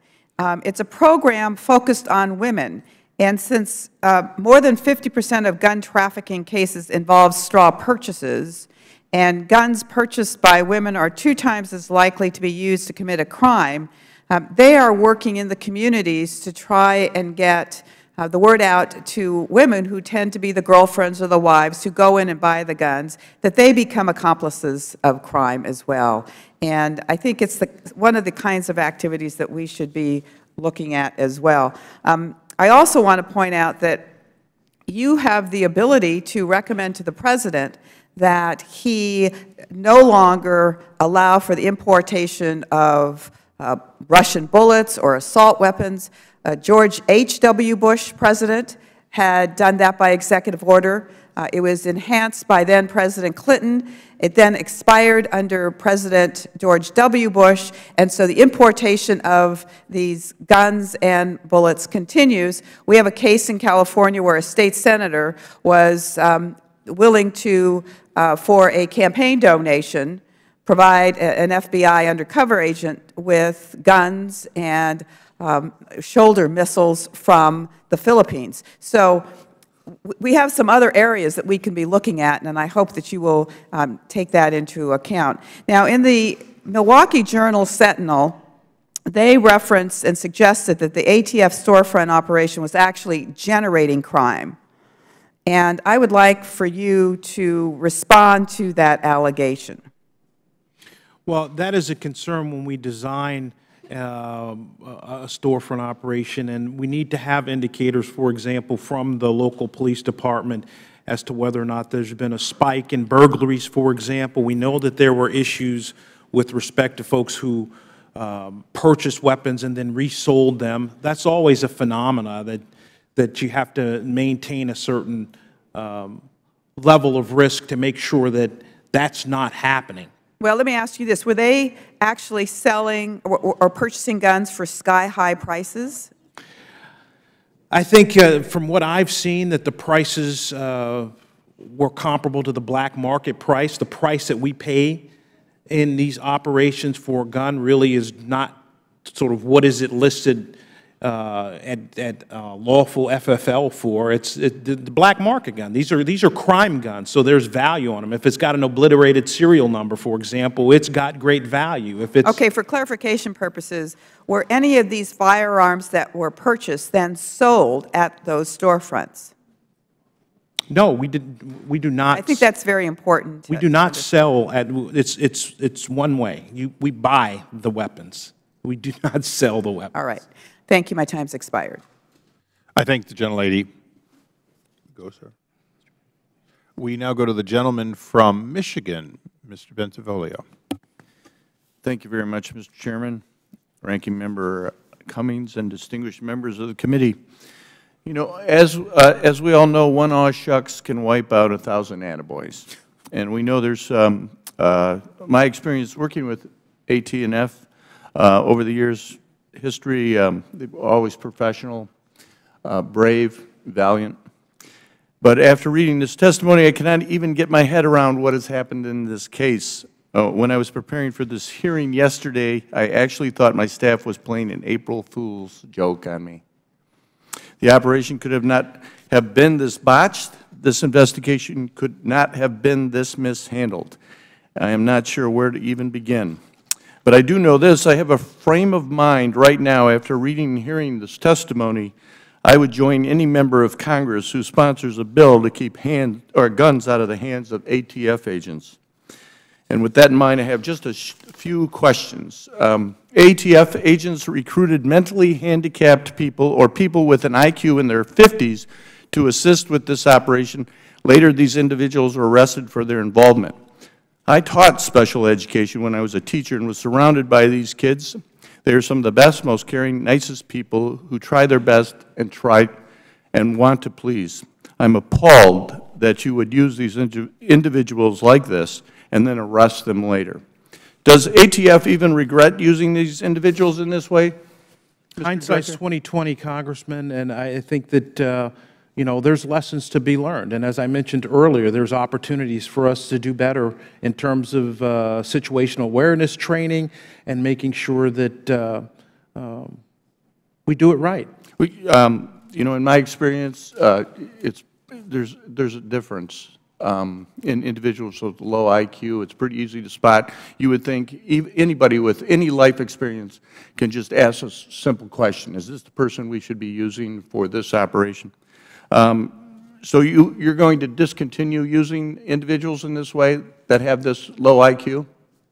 To the extent that we know that up front at that stage in an investigation, of course, of course.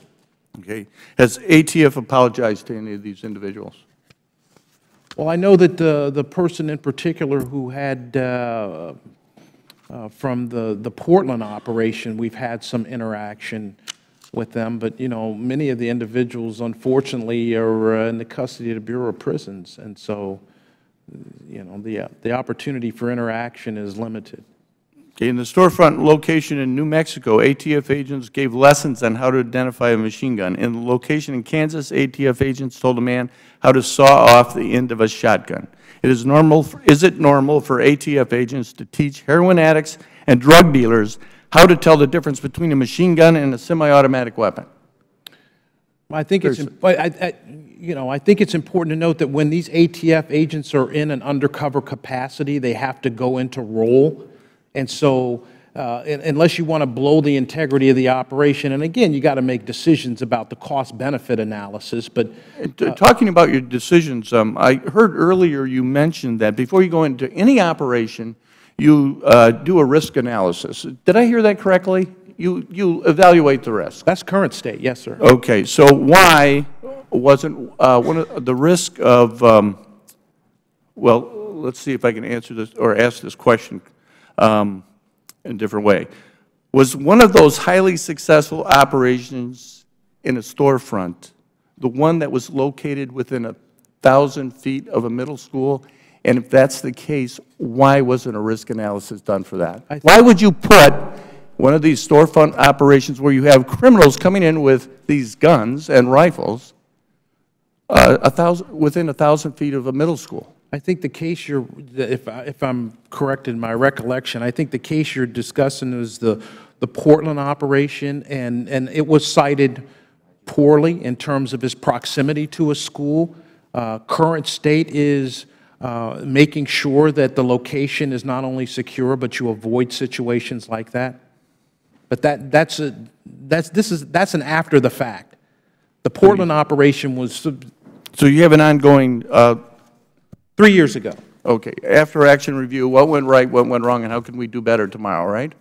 Yes, that's. And you have a policy in place that's going to apply those things that you've learned for future operations? Yes, sir. Okay. So we still have. Already in place. It seems like you are, once again, learning the lessons of how not to do an operation on a regular basis. Thank you. I yield back. Thank the gentleman. We now go to the gentleman from Missouri, Mr. Clay. Thank you, Mr. Chairman. Let me thank you also for conducting this hearing to allow me to publicly thank Director Jones and the men and women of ATF for putting their lives on the line on a daily basis to protect communities throughout this country. And one example that I'd like to share with my colleagues is the storefront operation conducted in my hometown, St. Louis, Missouri. The St. Louis and East St. Louis metropolitan areas consistently rank in the top 5 most dangerous cities in overall violent crime. Director Jones, in your testimony, you highlight that in April through July in 2013, ATF led a 15-week surge, including a storefront operation to reduce violent crime in my district. According to several news outlets and other accounts, this surge was successful. Let me repeat for my colleagues, this surge was successful. The storefront operation was successful, resulting in 159 defendants being charged, of which 78% were previously convicted felons. In addition, 267 firearms and significant quantities of illegal narcotics were taken into ATF custody.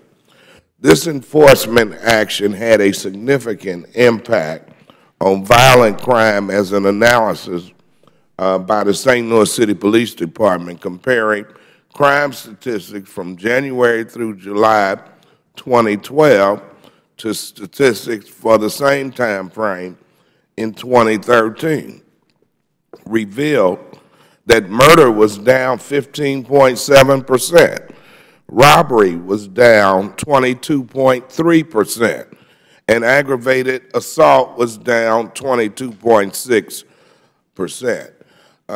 Mr. Director, my first question is, in enforcement actions like this one in St. Louis, how much of a priority does ATF place on working cooperatively with local law enforcement to address public safety and law, and how important is it to reducing violent crime? I think it's absolutely critical, Congressman. That opportunity that we had last year to work an enhanced enforcement operation in St. Louis was probably one of the better operations we've done during my tenure, because we brought the full package. We brought in experts who know how to do a storefront. We brought in experts that did Undercover. We were working very closely not only with the St. Louis Police Department, but also the East St. Louis Police Department. I think it's an example of the pivot that we've made on 2 things: having a focus, a unified effort with our state and locals, and getting the resources that we need to the spot. And unfortunately, what we did in St. Louis cannot be replicated all around the country, and it's one of the things that we've moved to with the mobility model, so that we can bring assets from around the country to do it and do it right, or we're not going to do it at all. And that's particularly important when we do undercover operations. And that's why I take this opportunity to say thank you to you and the men and women of the ATF, speaking on behalf of my constituents who want to live in a safer environment, who want their neighborhoods cleaned up, who want those illegal weapons taken off the streets. Tell me, what is the impact of violent crime on the youth and people of color in a city like St. Louis, and what success is ATF having in disrupting and dismantling gang violence in areas that you target?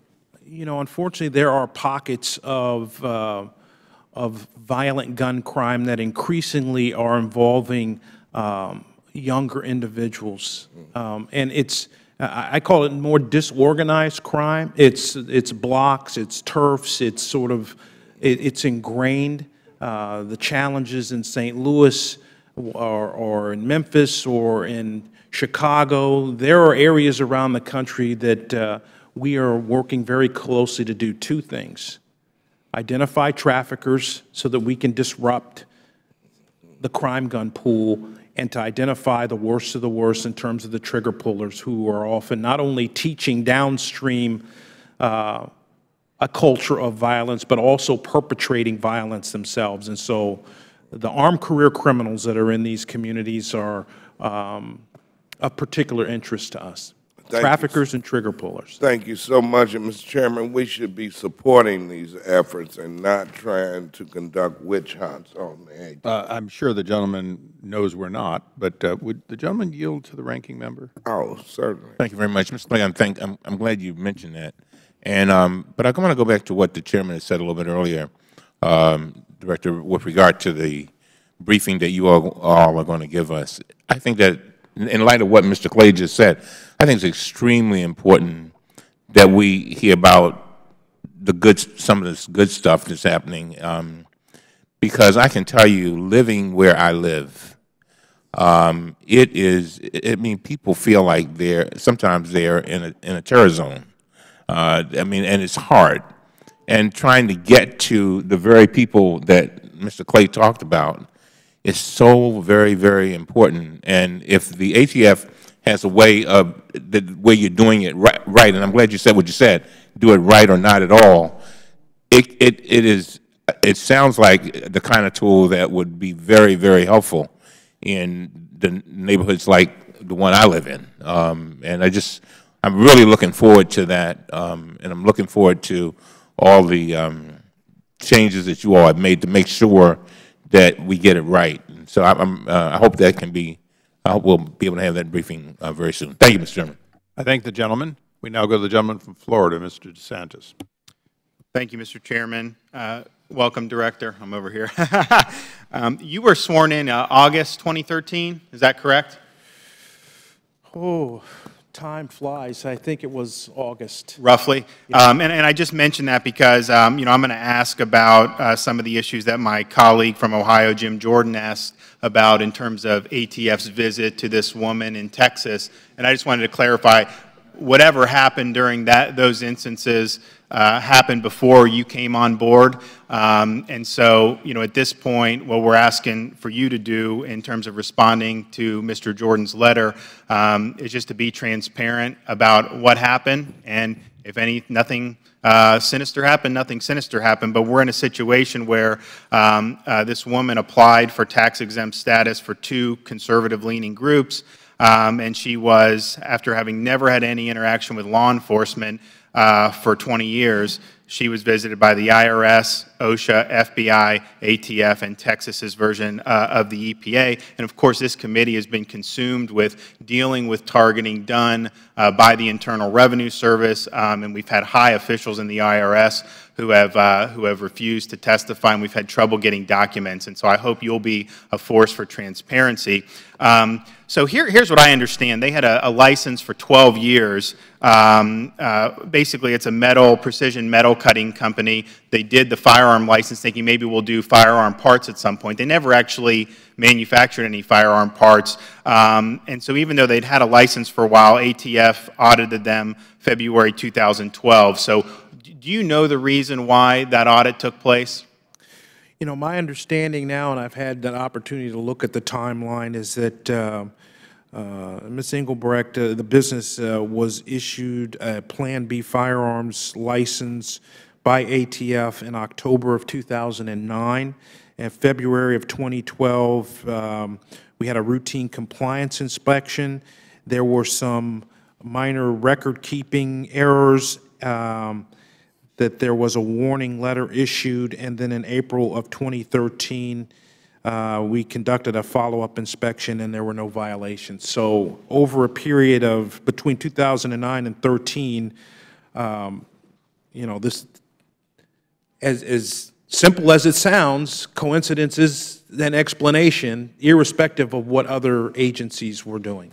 No, I understand that. Now, how common is it that, given that they were not involved in firearms manufacturing at all, I understand they had the license thinking they may do it, devoting the resources to auditing them versus using resources in other areas? I mean, I'd imagine you guys have limited resources. You know that you can't possibly deal with every issue out there. So what went into, or do you know what went into the decision, to focus those 2 visits on Engelbrecht Enterprises rather than, given that they weren't even manufacturing any firearm parts, vis-a-vis doing that in other areas that may have been more pressing in terms of the threat that they pose to the public? Well, I think that there are 2 things to keep in mind, that the inspection, the investigative function, the regulatory function, we got 700 approximately investigators around the country, thousands of licensees, both FFLs and FELs, and that they do have a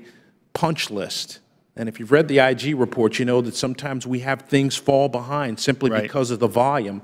We have discretionary time where we can focus on naughty FFLs, those few that are naughty, and then there's the non-discretionary time, and so there's a practice, a 3-year, 2009 FFL license issued after qualification inspection and then coming down for a routine compliance inspection within 12 years.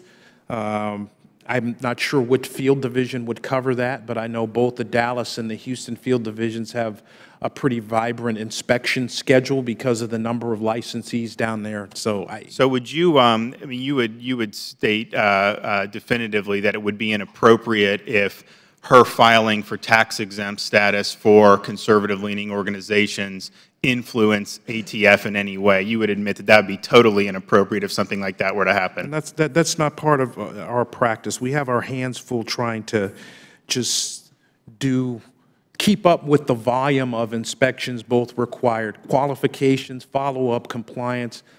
People are working very hard on the inspections front, and they're doing the best they can. And that's not into the mix as to who ends up on the compliance inspection list. And I appreciate your time today. I would just reiterate the chairman and Mr. Jordan, if you can just get us answers to that letter in due time, we really appreciate that. And I yield back. Thank you. I thank the gentleman. We now go to the gentlelady from New York, Ms. Maloney. I thank the chairman and the ranking member for holding this hearing, and Director Jones, welcome. And I know that the nature of today's hearing is about ATF undercover storefront operations, but we've never had the director of the ATF before, and I would like to ask you some questions related to ATF hearings that we have held before in this hearing, specifically on the problem of gun trafficking. In 2001, the House Oversight Committee, we had one of your special agents, Peter Faselli, and I asked him whether criminal penalties are so weak that federal prosecutors are discouraged from pursuing cases involving the so-called straw purchasers, those who buy guns and sell to known felons and others who should not, or legally cannot have them. He had testified in his written and really his oral statement that the current straw purchasing laws, and I quote, are toothless. That's what he said. And he further said that existing gun laws do not provide law enforcement officials the tools they need to successfully stop the flow of illegal guns to Mexico. He also testified that in his view, Operation Fast and Furious was a partial consequence of these deficiencies. And it is an issue of great concern, I think, in the country. Jackie Spear mentioned the lipstick cases that they're trying to inform women, but shortly after Sandy Hook in Webster, New York in 2012, like a week or two afterwards, there was a terrible case where a prior felon was released. A straw purchaser got him a bunch of guns. He then put his house on fire, and when the police and the fire department came to put the fire out, he mowed him down, shot him. And certainly, if this woman had known there would be real penalties, I doubt she would have been out there buying guns for him. And they testified, these agents in that hearing, that they don't even bother to prosecute or even refer him to prosecution because the penalties are so weak that you're not even doing anything. It's almost not worth the time of law enforcement. So in response to that, I authored a bill that made trafficking in guns a felony. I find it almost unbelievable that trafficking in illegal guns is not a felony, and increasing the penalties on straw purchasing. An incredible amount of law enforcement came out across the country in support of this legislation. It's bipartisan. An NRA member, Scott Ridgell, is one of the prime leaders on this, as well as Ranking Member Cummings, and also a former prosecutor, I think, from Pennsylvania, Representative Meehan, has been very active on it. And it seems to me this is, if we don't give the tools to law enforcement to do their job, the testimony from these agents was, we don't even bother to prosecute because the penalties are so weak, it's not worth our time to pursue it. So I guess my question is, do you think that, that we should have stronger laws and penalties against straw purchasers, and do you think it would stop the practice that has really been such a terrible problem in our country? According to a report from the ATF in 2000, and I quote, "Straw purchasing is the most common channel of illegal gun trafficking, accounting for almost half, 46% of all investigations." This is from your own division. And do you think stronger penalties would help bring down that number? And if you could comment on it, I think it's a very important issue, and it's certainly keeping guns out of criminals' hands should be a top priority. Law enforcement, law-abiding people can own guns. It's not aimed at them. It's for criminals, drug dealers, gang dealers. And your comments on and experiences? Congresswoman, I think that is one of our focuses in our overall mission. And you know, as I mentioned before, a federal firearms trafficking statute would be helpful. I know that there are increasing efforts across the country by U.S. attorneys who we work closely with to do more straw purchasing or providing a gun to a prohibited person. I know that the U.S. Sentencing Commission has revised recently their guidelines, but to get back to your point, a federal firearms trafficking statute would be helpful. I would push back a little bit about these cases aren't being done. I think that they are being done by U.S. attorneys around the country. The challenge is more getting the fact pattern and making sure that you're not getting an unwitting, the lipstick phenomena, the Operation Lipstick phenomena. I mean, it's you know, a criminal defendant who's got no crim history, who may be in a relationship with a bad guy and ends up in federal court for the first time, is different than somebody who's got sort of a pattern of purchasing weapons and doing sort of the aggregation and then selling them on the black market. The testimony of your agents was that it was a slap on the hand or a paper notice. And possibly we should do a joint GAO request to find out how are straw purchasers treated when they are convicted. That was the point that they made. They don't even follow through or try to convict because the penalties are so weak. And so the bill that we worked on increases penalties. I believe it's supported by your department and many other law enforcement. And I think it's worth looking at, and I think a GAO report on what does happen to traffickers. I think the gentlelady's time has, as my predecessor said, has long